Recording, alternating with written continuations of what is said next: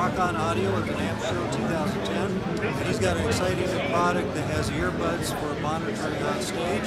Pete, tell us all about it. Alright, so this is a new way to use in-ear monitors, and it's a much more affordable way than the wireless stuff. It actually runs along your guitar cable. So this cable right here is called the Rock On cable, and it would replace your normal guitar cable. You go straight into your guitar with this end, and then just about a foot down the cable you find a jack where you can plug your in-ear monitors. So that way, both signals are running along one cable, and you don't have to wear the hip pack anymore. We're also selling a headphone amp that protects the signal, so it actually limits the output. So no matter what the sound guy sends you, your ears are protected against those loud outputs.